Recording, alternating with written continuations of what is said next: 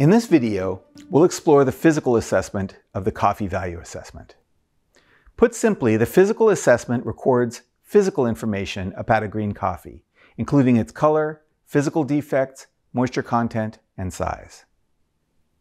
These four elements, color, defect, moisture, and size, are noted independently and are based on traditions and norms in the coffee industry. We'll walk through each of these attributes individually. First, color. According to the SCA grading handbook, unroasted coffee's color ranges from a blue-green to a pale yellow, depending on origin, processing, or age. Color should be noted by the grader, although there are no prescriptive norms for coffee color. Second, physical defects. These are properties of green coffee that are universally seen as negative in the coffee trade. These defects can be counted in a 350-gram sample and compared against a grading standard. The defects are counted in a specific way and detailed in the SCA protocol and SCA Green Coffee Defect Handbook. Here is a table showing the counting scheme. The important thing here is not to memorize the equivalents, but to recognize that all physical defects are not counted equally.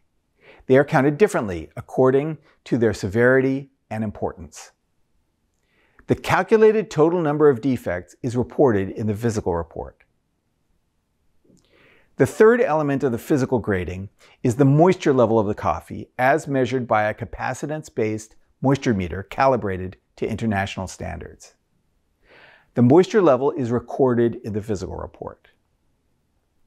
Finally, specialized coffee screens with round holes are used to measure coffee bean size, and the weight of coffee retained on each screen is noted. In review, the physical assessment is based on the physical examination of green coffee. It's done separately from any sensory tests, and it is meant to document the physical properties of the coffee. The data collected in the physical assessment can be used to determine compliance with various standards that a country, company, or certification might require. SCA is aware that new coffee processes may require different approaches, particularly in the definition of physical defect, and is pursuing ongoing research in this area.